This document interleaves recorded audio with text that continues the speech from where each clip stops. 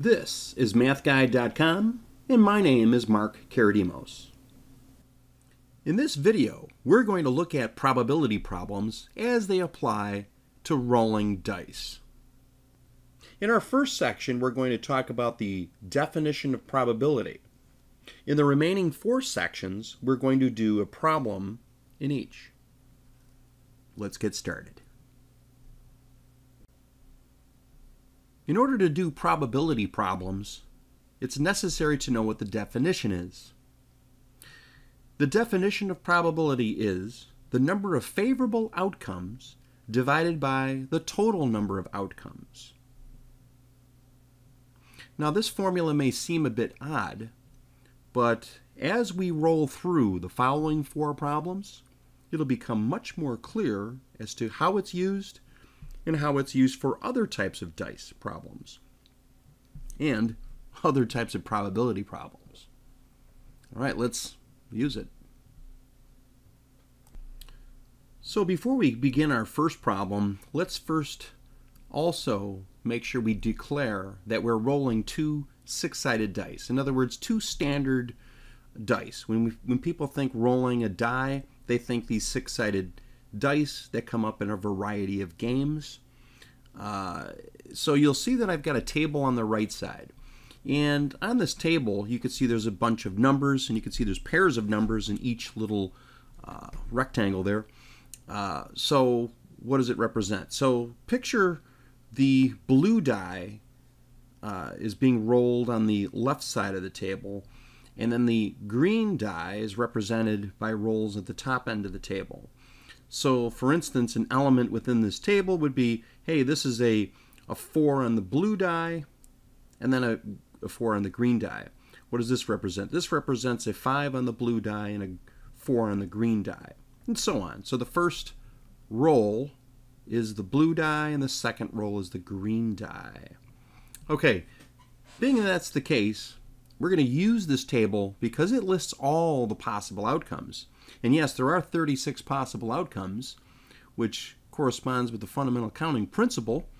If I've got 6 outcomes for one die, 6 outcomes for the other die, taken together, 6 times 6, yep, there's 36 combinations. There are 6 columns and 6 rows. Okay, anyway, I know that there's 36 outcomes. So now let's use this table to do a problem. So let's figure out what is the probability of rolling a single 3. And this is how it's usually written.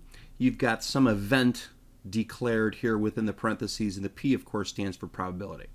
So it's read, what is the probability of rolling a single 3? So let's look at the table and read it. So I only want a single 3. So when they say a single 3, let's list all the ones that have a 3. So let's see, here are a bunch of 3s. Okay, so I can look at this particular row, and then I'd say, hey, there's 3s in this column.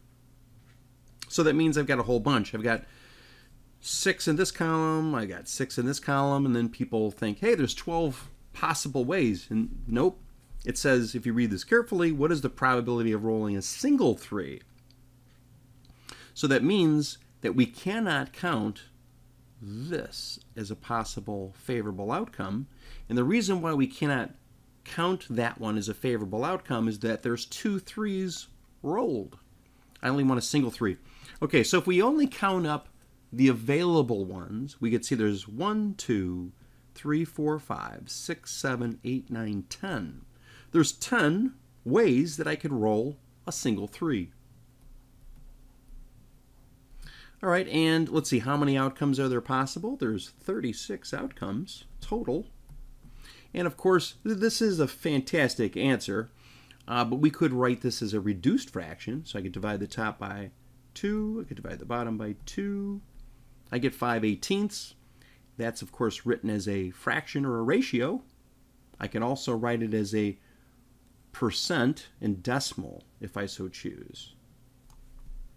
So the calculator says 0.277, and there's a bunch, of course, repeating 7s, Now, of course, if we round this, we could say that this is 27.8%. Okay, so we have our answer written in a variety of ways. Okay, let's try a different problem. All right, here's our second problem. So what is the probability of not rolling doubles? Now, doubles mean when you roll the same number twice. Like if you roll 2 1s, 2 2s, 2 3s, 2 4s, 2 5s, 2 6s. Those are doubles. And doubles are represented along the diagonal. So you can see that these are doubles. Now, if I want to count all the ways of not rolling doubles, well, think of it this way. There are 6 ways of rolling doubles. I know there's 36 possible outcomes, so I'm going to put 36 as my denominator. So if I know that there's 6 outcomes that are bad, that means there's got to be 30 that are good.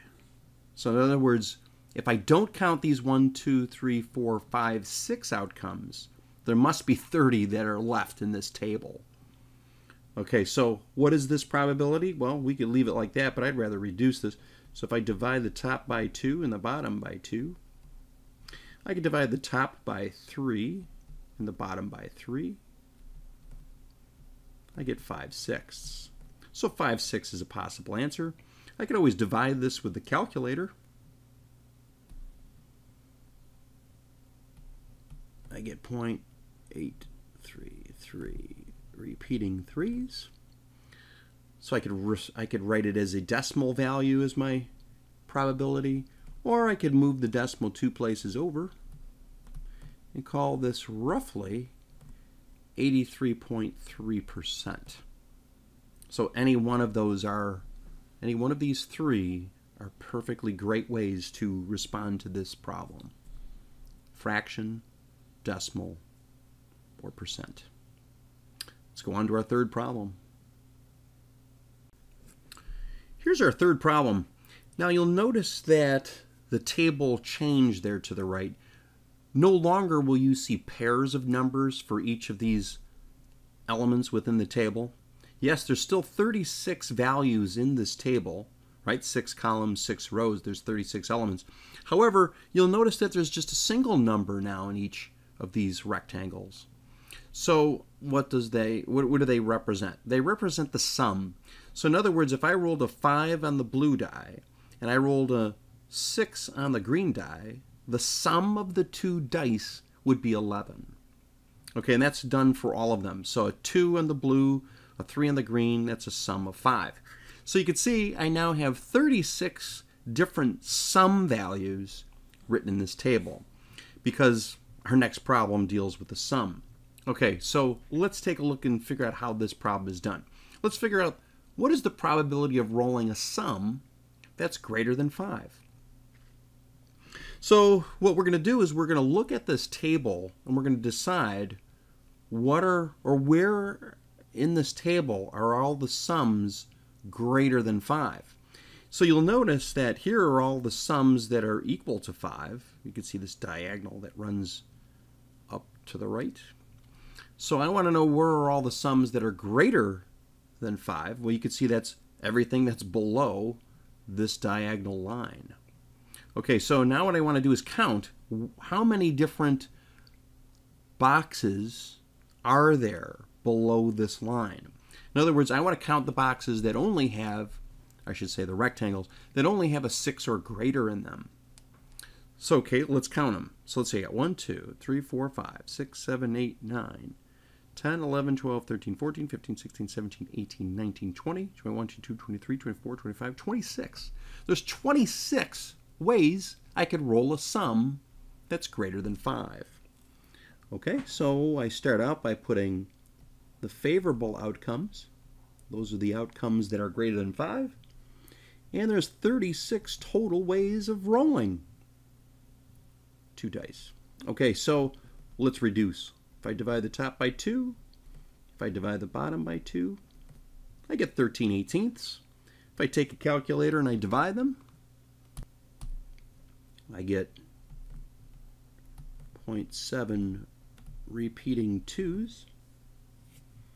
Or I could, of course, move the decimal 2 places over and write this as a percent. I got 72.2%. Let's try another one, our last problem. Here's our fourth problem. We're going to figure out what's the probability of rolling a sum that's greater than 4 but less than 10. In other words, what are all the sums that are between 4 and 10, but of course not including 4 and 10? So again, you could see where the sums are equal to 4. You could see that there's these 3 values. Where's the sums that are equal to 10? Well, you got these 3 values. But I want to be less than 10, but greater than 4. So there's the band that's between these two parallel diagonal lines. So I want to count all the possible outcomes that are between the parallel lines. Okay, so if I were to count them, I get, let's see, 1, 2, 3, 4, 5, 6, 7, 8, 9, 10, 11, 12, 13, 14, 15, 16, 17, 18, 19, 20, 21, 22, 23, 24, 25. Okay, so if there's 25 sums that are between 4 and 10, but not including 4 and 10, out of 36 total. All right, so you cannot reduce this. So now what we're going to do is divide this with a calculator. So I'm getting 0.69 and then repeating 4s. Or I could then move over the decimal 2 places and get almost 70%. That's 69.4%. So there's a 69.4% chance that when I roll 2 dice, that the sum will be between 4 and 10, not including 4 and 10. So this has been MATHguide.com. Make sure you go back to our website. Check out our more than 200 videos, our interactive quizzes, and our text-based lessons. Take care.